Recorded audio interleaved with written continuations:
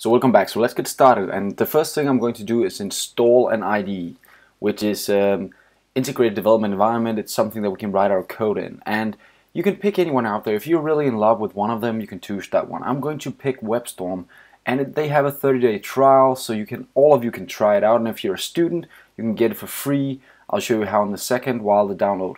So you press the download key here, and you just go in pretty much and open the exe file. It'll pop up and you'll be asked if you want to run it, and you'll say yes. It's very simple installer. You'll say next. The basic here, you can create associations to the specific files if you want to. JavaScript files, CSS files, and HTML files. Let's just do that, and then I'll add the JetBrains folder, and then I'll just let it run.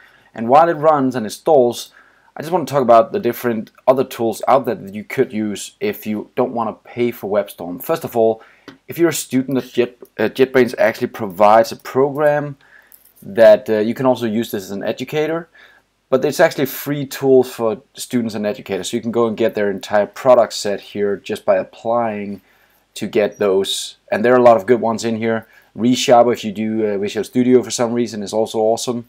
IntelliJ, that's this one, if you want to try and use that one instead. Another IDE that's very powerful. This is a bit, I would say, heavier to use than the WebStorm one. So it's more complex to use, but it's not that complex. We have Visual Studio Code, which is a free version that is cross platforms. You can use in any of the platforms out there. You can use that one as well if you want to. And there's also, of course, Visual Studio Community, which also has support for TypeScript, so you could also use that one. But I'm going to use, in my case, the WebStorm setup. So again, it's up to you which one you want to use. Now the installation is running, almost done. While that completes, I have set up my my WebStorm to look in a specific way. And I won't go over all the settings. I'll show you a few of them.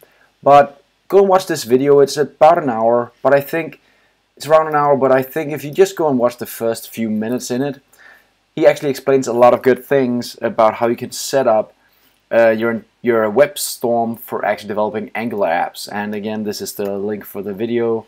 I'll try and put it in the comments so you don't have to write it yourself. But very good video to watch if you want to set this up in a specific way. He has a lot of good advice on how to set it up. Also, he shows you a lot of shortcuts in WebStorm, which makes it so much easier to use. So let's run WebStorm, finish it. It's done installation. So it'll pop up here with the WebStorm.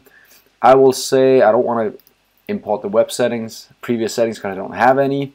It'll start it, and actually now it's licensed to me because I already have WebStorm installed on my Mac. So it figured out it was me. But when you do it, you're actually allowed just to pick free, a trial period for WebStorm.